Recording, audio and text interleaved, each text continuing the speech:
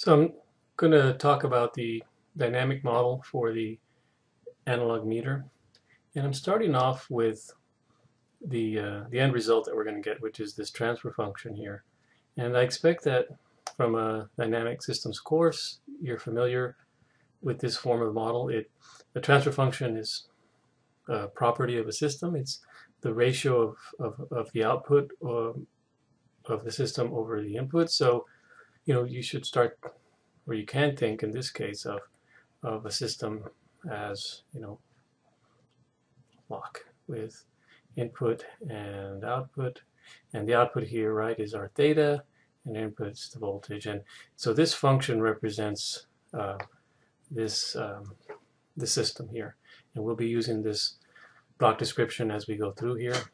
And you should recognize also, you should be familiar with this form where you have, whenever you see this, the S terms, right, the Laplace terms are the dynamic terms. So if we got rid of the dynamic terms, right, we'd get rid of these two here, and you'd end up with essentially the model we started with in the first part, which was a static gain, right? There's just this constant, right? So I'm going to go through and show you the derivation of this dynamic system model.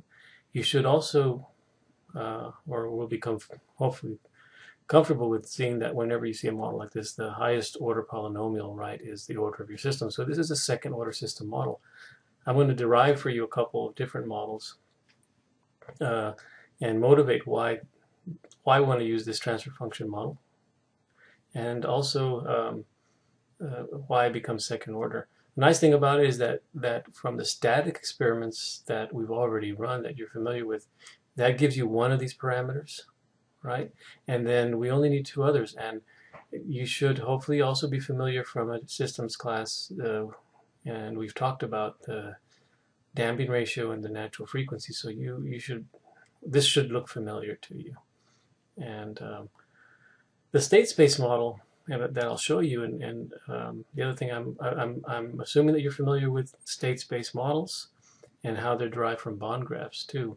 And so I'm going to show you a couple of bond graphs for this meter, and you're going to show you that the state space model, at least the highest order one, needs 5 parameters. So we can reduce it so that we only need 3. We already know how to find 1, so then we only have to find 2 more parameters, and we've got a nice experimental model, experimentally based model.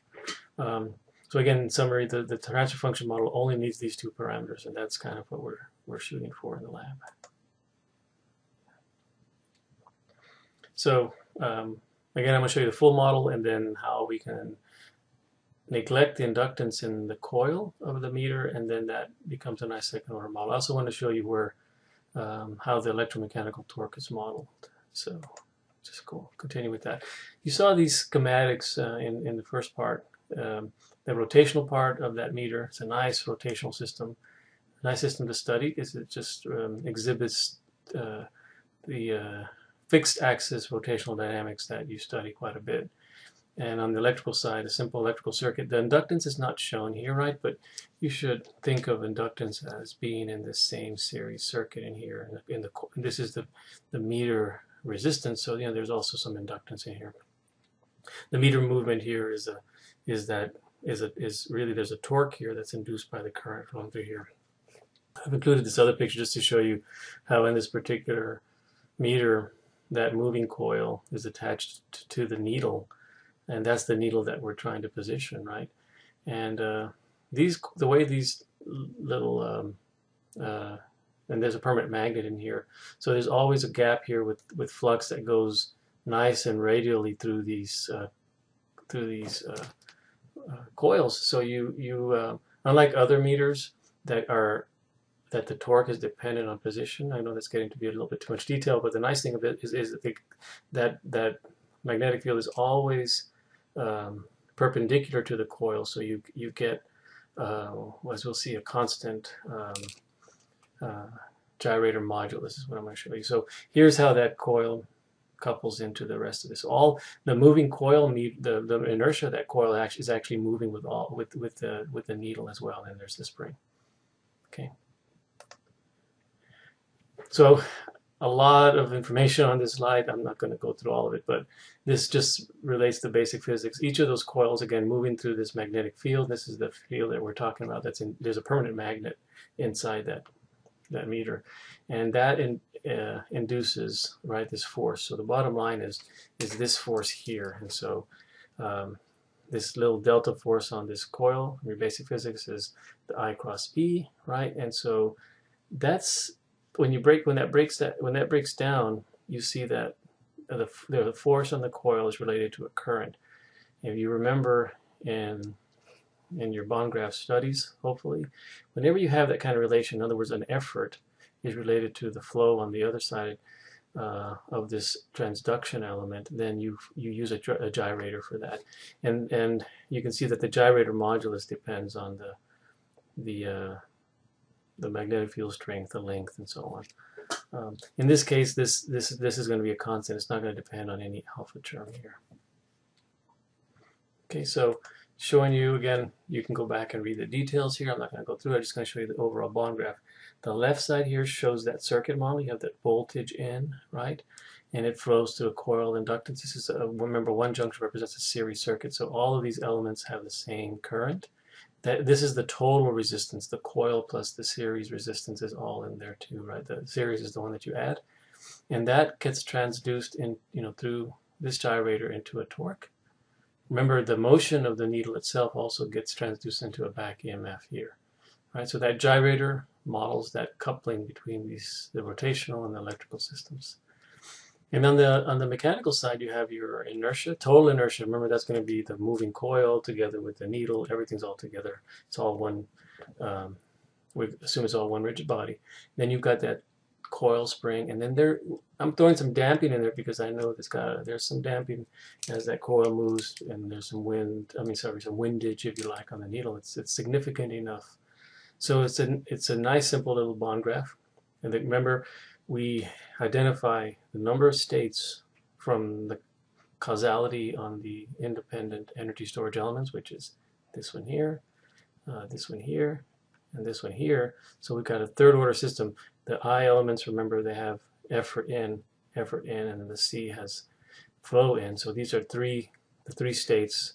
Remember, the states are identified as on the I elements, the momentum variables on those two, and then the displacement variable on the C's. Okay, so I'm going to assume that you know, and if you know bond graphs, and you go back and look at this, but the bottom line is, for that model, you identify the three states, angular momentum of the needle, flux linkage, and position, and then you can derive these state equations. I'm not going to go through them in detail.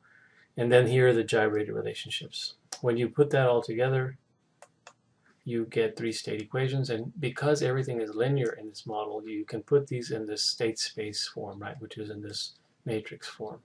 Okay, so note how many unknown parameters we've got. I mean, the resistances are easy, but we don't know the inductance, that resistance there. Sorry about that. The J, we don't know that. This damping, so there's a lot of parameters here, the stiffness, that we would need to know in order to model the system. So I mean, there's 1, 2, 3, 4, 5, right? We counted that one 6, but we can measure that, so we know that. So there's really 5 unknown parameters. And so this is the state space model for the third order system. Now, this includes the inductance, but actually turns out that, looking at that response experimentally, we can say, hey, that looks pretty second order. And it turns out really that for this system, the inductance is so small that, for all intents and purposes, when you put a voltage in here, that current gets up to steady values so quickly because this inductance is so small. So I'm kind of shading it out here. When you do that, that state goes away, and so now we have just 1, 2 states, right? These two elements determine that we have 2 states, just these 2 mechanical states.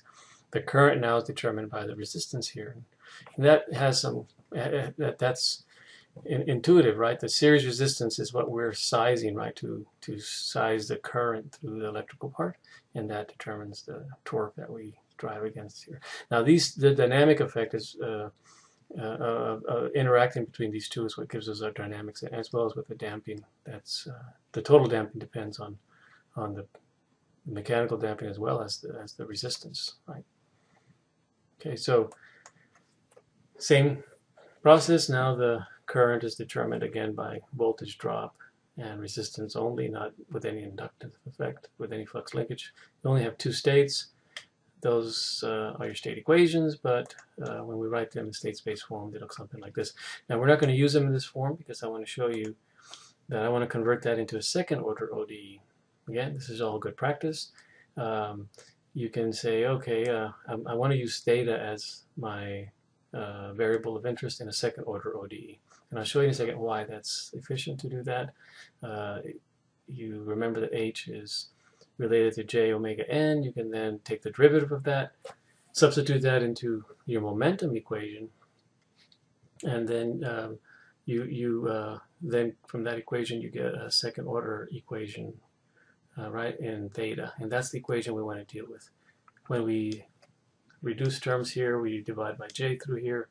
You can see that helps us define our zeta and omega n, and also on the right hand side it defines, you know, this input term, okay, and that's important. So here's the equation that we were looking for, is that second order equation. Okay, I'm going kind of fast, but you can go back and look at the slides. Bottom line is that's where that final second order equation comes from. And I want to show you that when the dynamics go away, right, that means these two guys go away, right? The derivatives go away. All you have left then is a relationship between theta and v, and you can see these terms go away, and then basically what you'd have at the end of the day is that static gain model that you played with in the first lab. And so you can see that theta, and I'm using SS here to mean steady state or static model, is just related to this constant times the voltage, and that's exactly what you measured. So you can see that physically that parameter is related to R sub m, which is the gyrator modulus, right? That has those magnetic parameters, the size of the coils and so on. It's all embedded in here. The stiffness of the spring and the coil resistance, all of that determines that little parameter that you measured experimentally. Now you can see what that is physically related to. If you check the units on that, you see in fact that it's, you know, radians per voltage, or because we measured degrees, we're using degrees, but this is strictly radians per voltage or degrees per voltage, so it's angle over voltage. It should be consistent, and you can check that, and it is, right? So the nice thing about the static gain model is it tells us, hey, if I want, that's exactly how we use it for our open loop test, right? We say if you want a certain angle, you just kind of invert this guy, and it'll tell you what voltage you need, right? Note that I changed the subscript here. Here, theta over v, you multiply by v and you get theta. When I invert it, it's v over theta. So this has units of voltage over angle. It just should. So you multiply by desired angle. It tells you what voltage to put into the analog meter to go there. That's our static model, and we'll use that. Again, this model, the dynamic model, the static model, all of that works well as long as the parameters are known and they don't change. And as long as these dynamic effects aren't significant, then that's fine. Of course, we saw that we get some overshoot, so we know that the dynamic effects aren't insignificant. So now, once you have that second order equation, it's easy to apply Laplace transform. However you do that. One way is to actually say that, oh, anytime you see a double derivative, right, that's an s squared times that theta. So you could just say this is s squared theta. There's an s here, and you can divide through. There's a quick ways to convert this into s domain. Again, I'm assuming that you have seen that in your systems class. Once you do that, remember U is defined as this K, the static gain times the voltage. That's the input, and but this is the dynamic model. When I do that, I get that. Remember, this is the transfer function we started with. You're just dividing by theta over v. Once you have it, this is an S domain. Remember, this is not in time domain anymore. This is the time domain ODE. The whole advantage of putting it into the S domain now is that you can use algebraic manipulation and work in the S domain. As we start talking about these model representations, I'm going to show you how to put this into LabVIEW to do simple simulations in this form. But also when we talk about linear systems, and remember, anytime you have a system like this in an S domain, strictly talking about linear systems. And also these control systems, you can describe systems this way with these linear forms. Anyway, so we're going to be using this in the control system descriptions as well. Okay. Again, I want to emphasize, as I did before that this model embeds the static gain model. When you talk about it going to kind of a static relation is when these S terms go to 0, right? And then you can see that theta over V is just K, and that's your static or steady state model. So in order for us to have a complete model of the analog meter, you can see it's derived from the basic physics. All we need to do is find, right, your zeta and omega n, and we'll be good to go. And you're going to do that experimentally in the lab. Okay.